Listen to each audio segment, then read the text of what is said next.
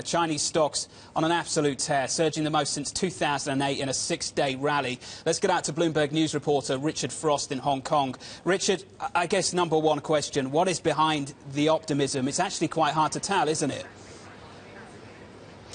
Yeah, it's a huge wall of money, and I think it's the fear that if you don't get in now, you're going to be left behind. As you said, you know, the Shanghai Composite has risen about 14% in the past 6 days.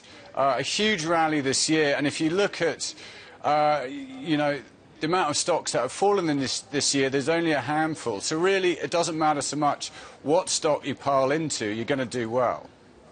Richard, that smells like trouble, and forget the Shanghai Composite for a moment. I'm looking at a Shenzhen Composite that's rallied over 100% this year, in 2015 alone, and on that index there are some remarkable movers, some massive share price moves as well. What do you make of that? Well, if you look at that, I mean, the index trades, the companies on that trade a median 110 times reported earnings. You look at the S&P 500, it's about 20. Some of the biggest movers there, you know, there's one that people like to talk about, Beijing Baofeng Technology, up more than 3,000%. It makes online videos for the internet. It's made its chairman a billionaire.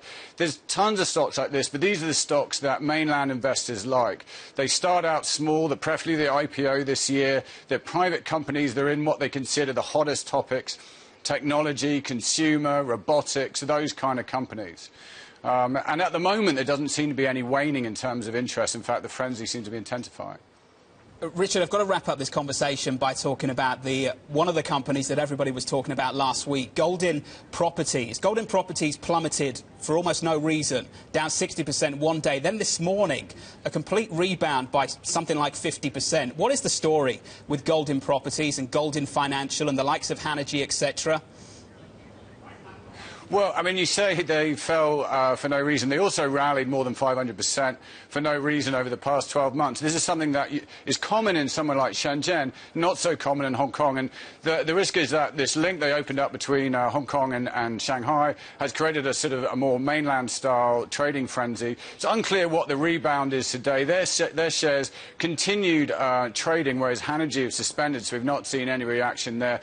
But as I said, the rally in them has been mysterious. And the exact sort of funding of this company also remains slightly unclear to a lot of investors. Virtually no analysts track it, which makes it very hard for an investor to find out more. Richard Frost, some remarkable price action. A big thanks for joining us this morning. Bloomberg News reporter Richard Frost.